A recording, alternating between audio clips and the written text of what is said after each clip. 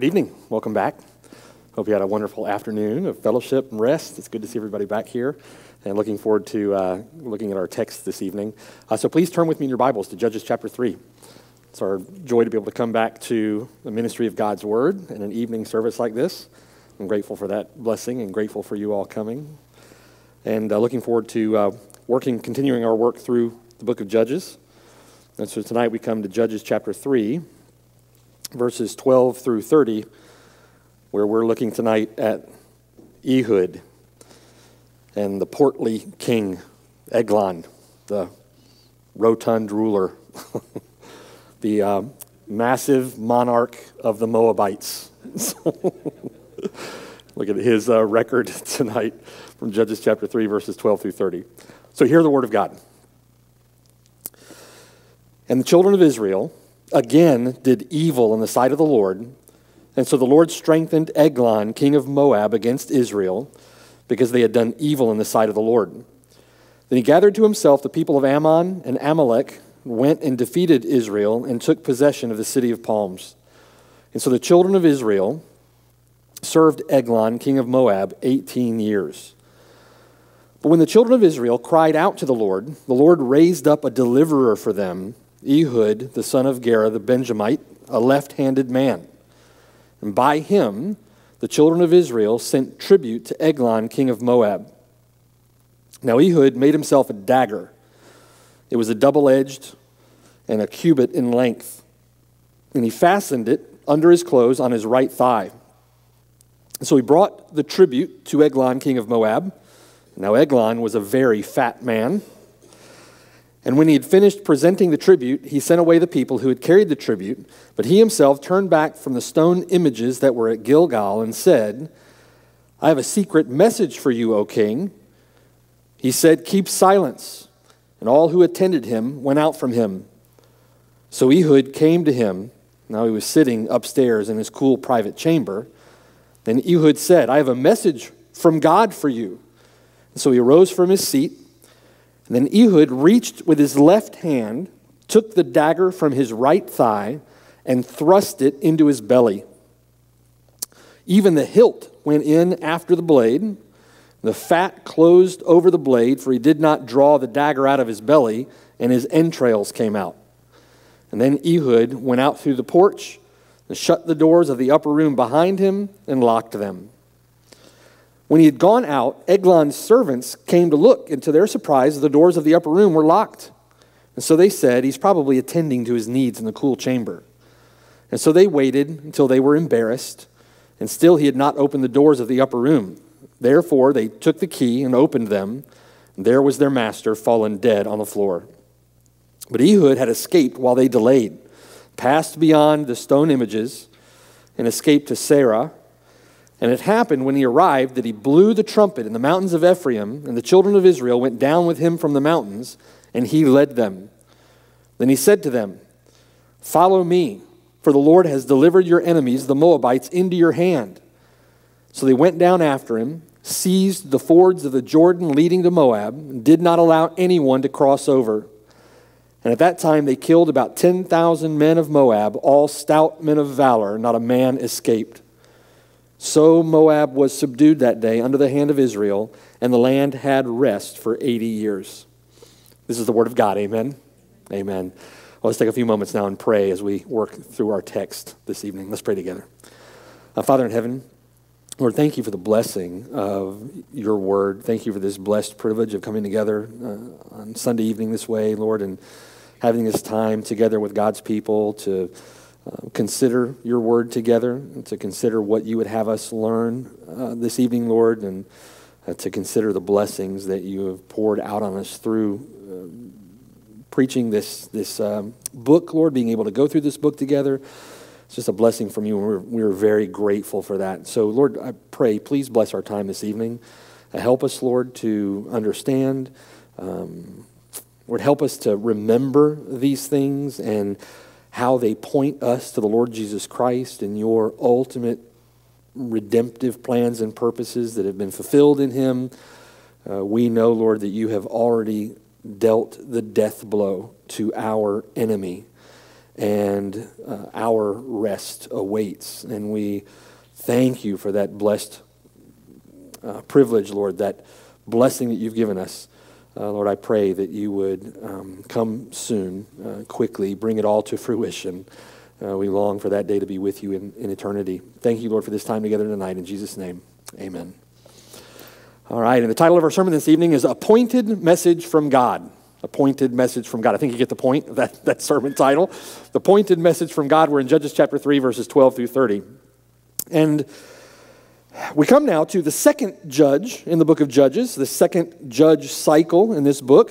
And our account of the second judge in Israel begins with what has been and what will be a common refrain during this period in the nation's history.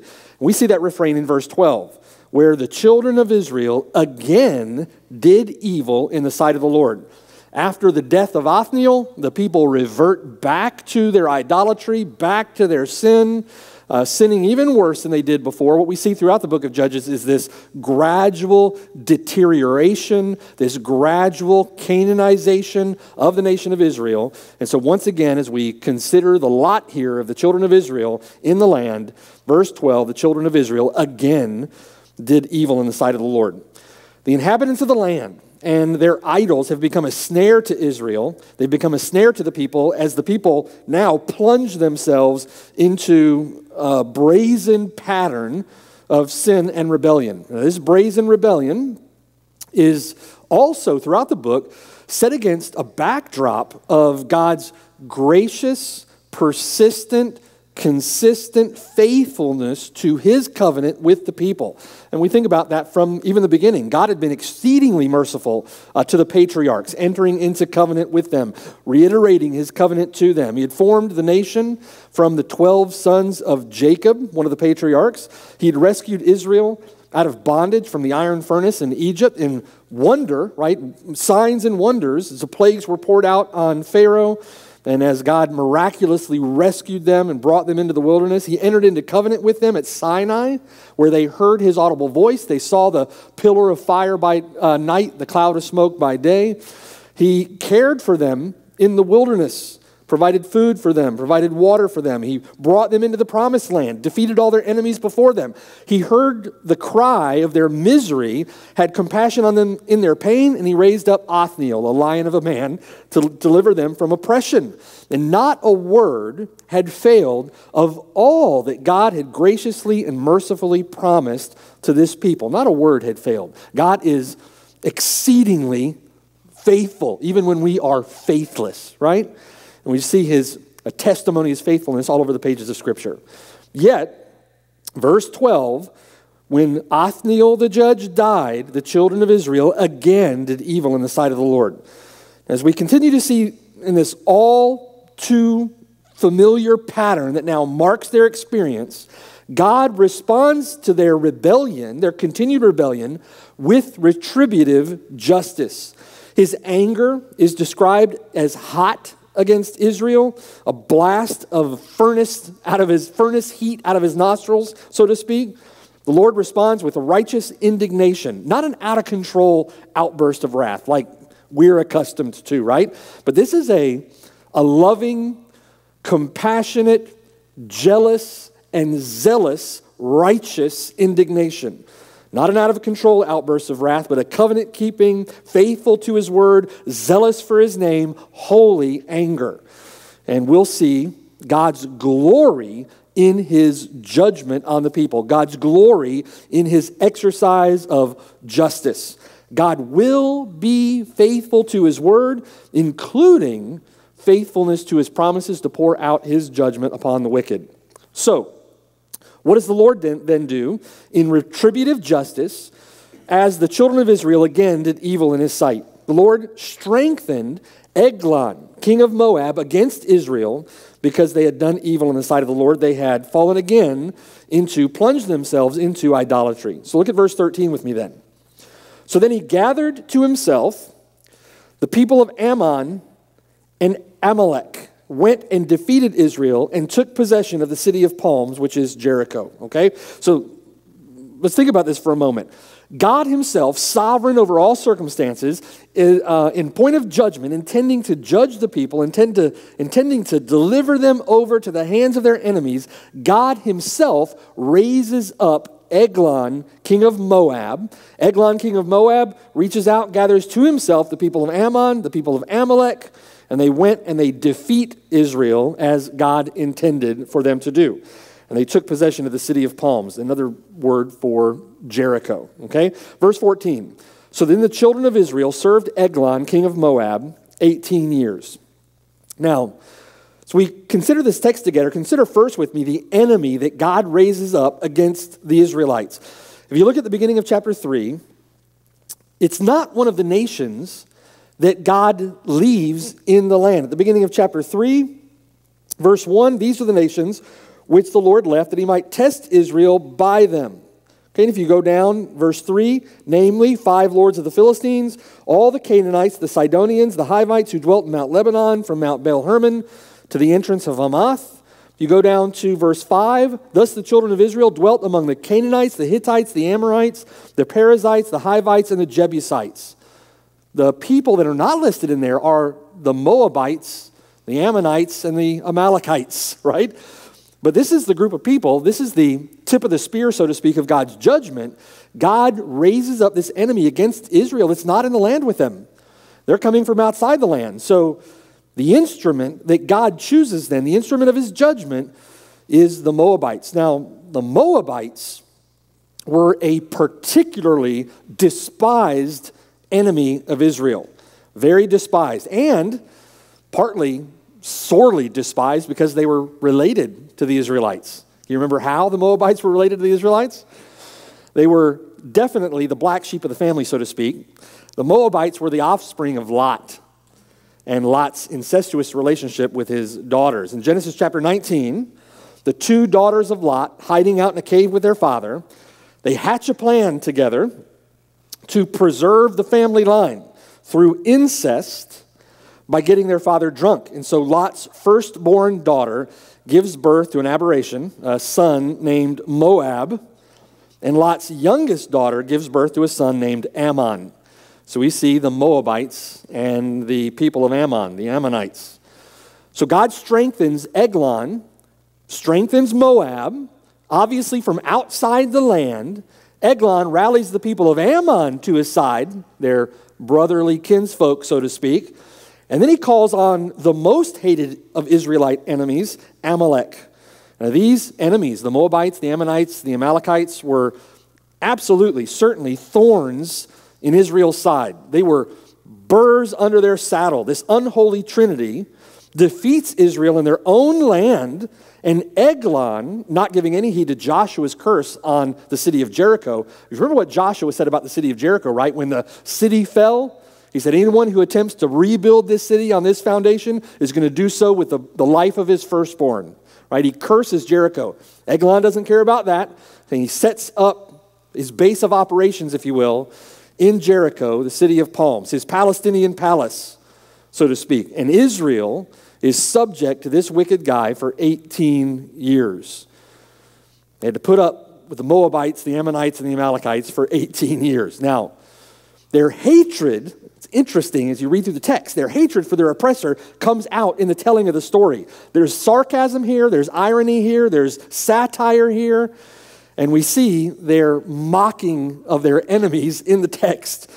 Now, as it did with twice evil from 2 rivers, Cushan Rishathaim, from verses 7 to 11, we now have the blubbery king Eglon from Moab. His name, the name Eglon, means little calf or little bull. It sounds very much, it's extremely like the word for round or rotund. And we know from the text that he was an extremely fat man, verse 17. The word for fat there is a word that's used to refer to fatted cattle or fatted sheep. They were fattened for a purpose. What was the purpose of fattening cattle or sheep? Slaughter. They were being fattened for slaughter. So we have little bull here, little calf, fattened and ready for slaughter.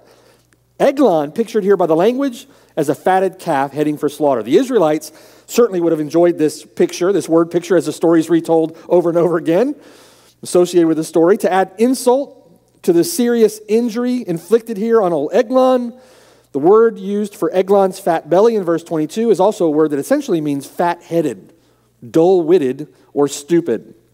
So we get a picture, a very unflattering picture of Eglon, the blubbery king of Moab. So Eglon, displayed as dumb, lazy, fat, unsuspecting fool of a king. And then this account is riddled with multiple mistakes made by the king that led to his demise. We'll see that as we work through the text. Later, we'll also see that the Moabites themselves were also considered to be dim-witted. We see them sort of fumbling along toward their demise also. By the end of the account, Eglon lays dead in his own excrement, and his servants stand embarrassed outside the doors and witless. There's a bit of irony in that also. Think with me now. So the Israelites would have taken a certain joy in hearing this story retold and their enemies portrayed in this way. There's also a bit of irony in that. As much as the Israelites might have enjoyed painting that picture, this is who they had been delivered to in their sin.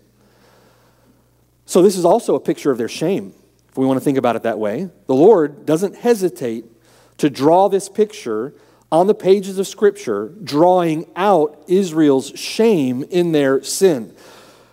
Their sin had put them lower than this bunch of dim-witted people, so to speak, right? Had put them lower than the Moabites. They had been put under the rule of this embarrassing king, this embarrassing people. The nation is subject to Eglon for 18 years before they finally cry out to the Lord in their distress.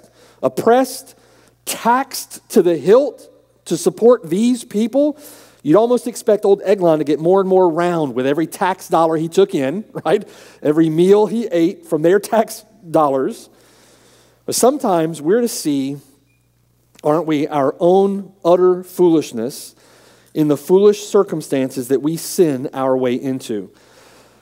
It's like the Lord uses the embarrassing details of this story to bring a sense of shame and conviction on the nation of Israel for having subjected themselves to this particular judgment. And I've thought about that over the years. Maybe I'm not the only one who thinks about some of just the absolute foolish things I've done in my past. Right, when you get yourself, you've sinned yourself into a circumstance, and now you're having to endure, and years later you look back on that and you say, how in the world could I have been that foolish, right? How in the world was I that thick-headed, that dim-witted, to have sinned in such a way, to put myself in those circumstances? Lord, please be merciful. Be merciful to me, the fool. Be merciful to me, the sinner. We often find ourselves in foolish circumstances through our own foolishness, through our own shame. But the Lord is gracious and merciful, is he not? In spite of this, right, they're put under these people, and in spite of all this, what does God do? God raises up a deliverer. God sends them a Savior to deliver them. Look at verse 15. When the children of Israel then cried out to the Lord raised up a deliverer for them. The word means Savior, right? Moishia is the word. Moshiach, a Savior. The Lord raised up a deliverer for them, Ehud, the son of Gera, the Benjamite, a left-handed man. And by him, the children of Israel sent tribute to Eglon, king of Moab. Now here again, we see in verse 15, just like we did under Othniel, the people cry out. They don't cry out in repentance over their sin. This is not a cry of repentance, a cry of mourning over their sin, but this is a cry of misery and pain under oppression. They're under the oppression of this enemy. They cry out in need of help. And so what does the Lord do then? Does he ignore their cries? No. The Lord, in covenant, steadfast love, hears their cry for help, raises up for them a Moshiach, a Savior. Not a murderer, not an assassin, not a deceiver, not a liar, Ehud's none of those in the Lord's estimation here in verse 15. Ehud is a deliverer, a savior. And this one is from the tribe of Benjamin. It's interesting that the word Benjamin, the name for that tribe, means right-handed. The word Benjamin, the name Benjamin, means right-handed, and Ehud is specifically here a left-handed man. So he raises up an unusual character from the tribe of right-handed men. He raises up a left-handed assassin in Ehud, a deliverer, a savior. It's interesting, isn't it? And unexpected. Interesting and unexpected. It's supposed to be interesting and unexpected. We'll find out why in a moment. Well, this Ehud is the ultimate antithesis of the dull-witted Moabites and their blubbery king Eglon. He is here a master of deception. The ruse begins in verse 15, where by him, by Ehud, the children of Israel sent tribute to Eglon, king of Moab. Now, Ehud contemplated this plot beforehand, thought about it very carefully, and planned to use the opportunity of the tribute to take out this enemy. So in verse 16, what does Ehud do? Ehud makes himself a dagger. It was double-edged and a cubit in length. A cubit was about the length from your elbow to your wrist.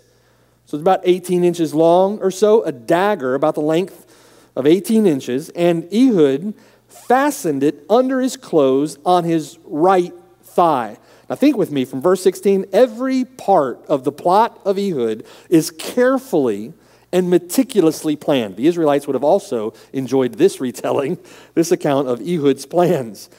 The double-edged blade, if you think about the double-edged blade, would allow Ehud at close range to thrust the dagger straight forward instead of having to use a hacking motion. It might have required him to bring his arm above his head. So in close quarters, close range, Ehud could have shoved the dagger in close range without having to use a lot of motion. Double-edged dagger. Being left-handed, Ehud strapped the blade then to his right thigh where no one would suspect it. Now it's interesting. It would have been customary, especially for someone under the king's rule, the king's subjection, to have been patted down when he approached the king. In this case, they wouldn't have expected to find a blade on his right hip or his right thigh, because that would have presupposed that he was left-handed. And of course, there were no left-handed people around at this time, I guess. And so they must not have patted him down very carefully. Ehud got the dagger in without being noticed. Again, it sort of points to the foolish or dim-witted nature of the Moabites who were serving as bodyguards for the king. So, verse 17. He brought the tribute to Eglon, king of Moab. Eglon was a very fat man. And again, that word there for fat man also means dim-witted. And when he had finished presenting the tribute, he sent away the people who had carried the tribute, but he himself turned back from the stone images that were at Gilgal. Those are idols in the land. And he said, I have a secret message for you, O king. Think about verse 19 for a moment. Ehud, with the people that had come with him, were on their way out of town. And on their way out of town, often these idols were placed on the border between lands. And so they reach Gilgal and these stone images. And these stone images were the pagan idols that the children of Israel had allowed to be set up by their oppressors, by their enemies in the land, because they failed to drive out these pagan influences. Had they obeyed the Lord, when they took conquest of the land and had driven out pagan idolatry, they wouldn't have been ensnared by these idols. But these would have been idols, even at Gilgal, that the nation of Israel themselves would have been worshiping. It's a pitiful position that the people have fallen into here. He passes these stone images, these pagan idols that were at Gilgal, and he said, turns back to the king, turns back to Eglon, now by himself, and he said, I have a secret message for you, O king. Now, the word for secret message here, there's a word play. It's very interesting. It can also mean hidden thing. So a secret message or hidden thing. I have something I want to show you, Eglon. Essentially what Ehud was saying. I have something I want to show you. I've got something I want to tell you. I need to whisper it in your ear. So Eglon said, keep silence. Now, it's interesting that when he says keep silence, all who attended him, all those who were guarding him, his attendants left the room. They went out from him. Somehow or another, they interpret his be quiet to mean for them to leave the room and leave Eglon, portly Eglon, alone in his cool upper chamber with his enemy. Not smart on the part of the Moabites. Not smart. So then, verse 20, Ehud came to him, and now Eglon was sitting upstairs in his cool private chamber. And now Ehud said, rather than I have a secret message for you, Ehud said, I have a message from God for you. And so Eglon arose from his seat. What was a secret message for the king is now a message directly from God. Eglon foolishly stands up, gives Ehud a more comfortable strike, a larger target to aim for, and Ehud drives the message home. Verse 21, Ehud reached with his left hand, took the dagger from his right thigh, thrust it into his belly, even the hilt or the handle went in after the blade, and the fat closed over the blade, for he did not draw the dagger out of his belly, and his entrails came out. The word there for entrails literally means bowels. His bowels came out. Maybe having folded over in utter agony in his cool upper chamber where Ehud was thought to have been relieving himself, and he could no longer control himself, and his bowels come out. In any event, the way that the dagger is described as going in, the words being used, means that it would have been thrust through the groin area into his abdomen, was thrust so far that the fat closed around the 18-inch blade, even to the point of the handle. Apparently that wasn't made with a hilt per se, because he was hiding it on his thigh. And so the message driven all the way home, a pointed message from God. The message delivered, verse 23, then Ehud went out through the porch, shut the doors of the upper room behind him, and locked them. Now there's some debate over what happens in the upstairs room.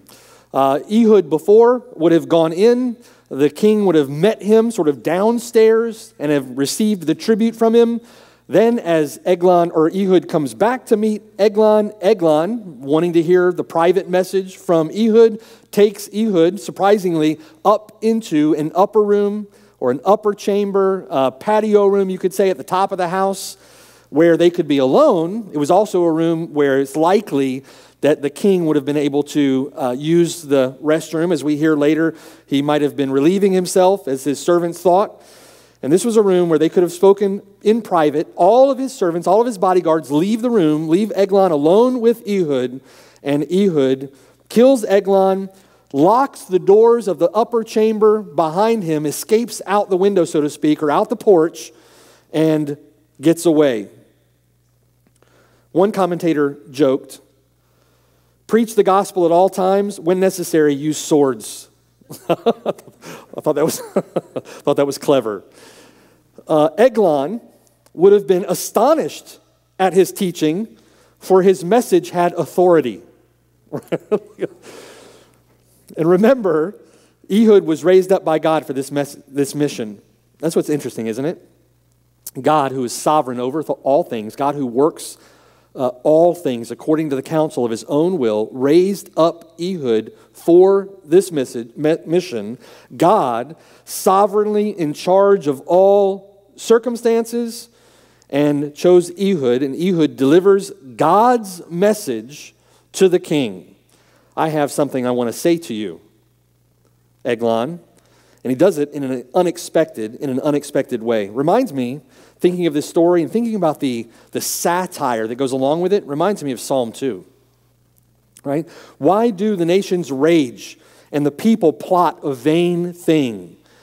The Moabites, the Ammonites, the Amalekites plotting vain things against the one who actually rules in the land. The kings of the earth, in Psalm 2, set themselves. The rulers take counsel together against the Lord and against his anointed, saying, let us break their bonds in pieces, cast away their cords from us. And he who sits in the heavens shall laugh. Right? The Lord shall hold them in derision. And he shall speak to them in his wrath and distress them in his deep displeasure. I have a word for you. God has a message for them. The Lord says, yet I have set my king on my holy hill of Zion. I will declare the decree. The Lord has said to me, you are my son. Today I have begotten you. Ask of me, and I will give you the nations for your inheritance and the ends of the earth for your possession. You shall break them with a rod of iron. You shall dash them to pieces like a potter's vessel. God will not be mocked. God's plans will not be thwarted. His ends will come about. It's nothing to laugh at. Nothing to laugh at when one day the Lord will say to the wicked, I have something I want to show you. Come closer. I have a word for you. Come closer. I have a message to give you. When the proud, vain enemies of the righteous will be ingloriously cut down, lying in a puddle of their own excrement. Verse 24, when he had gone out, Eglon's servants came to look. To their surprise, the doors of the upper room were locked. And so they said to themselves, he's probably attending to his needs in the cool chamber. Probably meaning that he's in the restroom. And so they waited, verse 25, until they were embarrassed. Couldn't wait any longer. Still, he had not opened the doors of the upper room. They stood outside and they waited. Might possibly have been fooled by the smell as Eglon laid in a puddle of his own filth. Therefore, verse 25, they took the key, opened the doors. There was their master fallen dead on the floor. A left-handed counterpunch against the enemies of Israel. It's interesting, the idea that Ehud, in this, through ruse, if you will, when Eglon, the Moabites, the Ammonites, the Amalekites, thought they had Ehud under their thumb, thought they had the people of Israel under their iron fist, what happens? It catches them off guard, catches them by surprise. The tactic is strategic, the death blow well planned, and the enemy is caught by surprise. It's interesting if you look at the parallels. Christ also caught his enemies by surprise, didn't he? In the strategic death blow dealt at the cross, when his enemies thought that they had him under their thumb, right? Jesus Christ pulls them close and deals the death blow. He says, I have a message for you. It is finished. It is done. Christ also sent to deal our enemy a death blow, to catch them off guard, so to speak, to do that through a strategic ploy. They thought they had him at the cross, and the cross was used to deal the death blow to our enemy, Satan, to death. The cross was strategic.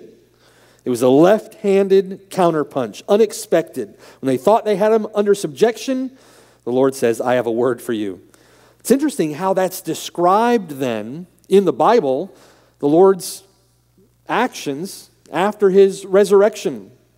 He says in Colossians chapter 2:15, having disarmed principalities and powers, he made a public spectacle of them, triumphing over them in it.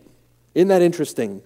He made a public spectacle of principalities and powers, triumphing over them in his victory, having disarmed them. 1 Peter chapter 3, verse 18, Christ also suffered once for sins, the just for the unjust, that he might bring us to God, being put to death in the flesh, but made alive by the Spirit, by whom also he went and preached to the spirits in prison, who formerly were disobedient when once the divine long-suffering waited in the days of Noah. He went and triumphed over them. He put his boot on their neck, so to speak. You see? That's what the story does here with Eglon, king of Moab. The boot is placed on Eglon's neck. by God's instrument of divine retribution, Ehud. Now in verse 26, Ehud escapes while they delayed. He passed beyond those stone images, and he escaped to Sarah. And it happened that when he arrived, that he blew the trumpet. I like to think of that as the Jubilee trumpet, right? Liberty to the captives. He blew the trumpet in the mountains of Ephraim, and the children of Israel went down with him from the mountains, and he led them. One fatal blow to the serpent, right? One death blow. The serpent may have bruised his heel, but the Lord crushed his head and blew the trumpet. What happens after the fatal blow is delivered at the cross? The Lord Jesus Christ, the greater Savior, the greater judge, so to speak, gathers his people. He gathers his people at the sound of the trumpet, so to speak, the trumpet of victory. They come down out of the mountains of Ephraim. The children of Israel went down with him from the mountains, and he led them. He leads them in victory. Then he said to them, verse 28, "Follow me, for the Lord has delivered your enemies, the Moabites, into your hand."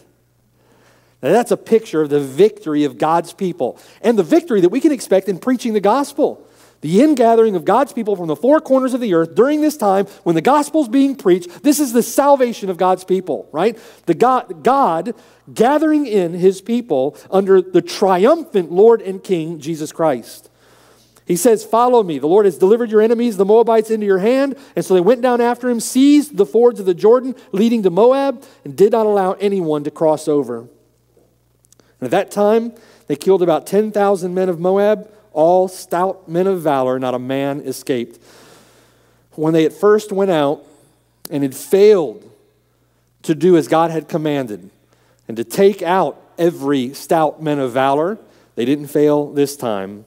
Not a man escaped. It's interesting that as we get past the book of Judges and we get into the monarchy, one of the first enemies that the new King Saul is charged with addressing is the Amalekites. And if you remember Agag from the Amalekites, he hacked, Samuel did, Agag to pieces because Saul had failed to put down that enemy. Here, all of Moab, stout men of valor, not a man escaped. And so Moab was subdued that day under the hand of Israel, and the land had rest for 80 years. One fatal blow, the people are gathered together, one victory, and they get rest for a lifetime. Isn't that interesting? Ehud goes into the upper room, takes out the king Eglon, one fatal blow. He gathers the people together, and the land had rest for a lifetime, for 80 years. Our King, the greater Savior, the great Judge, the Lord Jesus Christ, deals one fatal death blow in one moment at the cross. We then, throughout this age, gathered together, and our victory is a rest for eternity. Our King, our Judge, our Savior is ever living, never dying. And our rest with him will be for eternity, not just a lifetime. All praise, honor, and glory be to our great Savior. Amen? Amen. Let's pray. Father in heaven, Lord, we thank you for how you have delivered us from bondage. Thank you, Lord, that you have rescued us from those foolish circumstances that we've sinned our way into, that, Lord, that the foolishness of our own sin, our own bondage, our own slavery to sin, our oppression under the weight of our sin. I thank you, Lord, that you made provision for our deliverance in our great Savior, the Lord Jesus Christ. I praise you and thank you, Lord, that you've dealt the final death blow at the cross and have said, it is finished. That work is done. The person, the work of the Lord Jesus Christ having secured for us this great salvation that we now enjoy by faith, through faith in him. We thank you, Lord, for that blessing. I pray, Lord, that we would live in light of our eternal rest that really began at the resurrection of the Lord Jesus Christ, at our salvation from works of the law under the covenant of works. Now, Lord, having been justified freely by your grace through the righteousness that is ours by faith from Jesus Christ.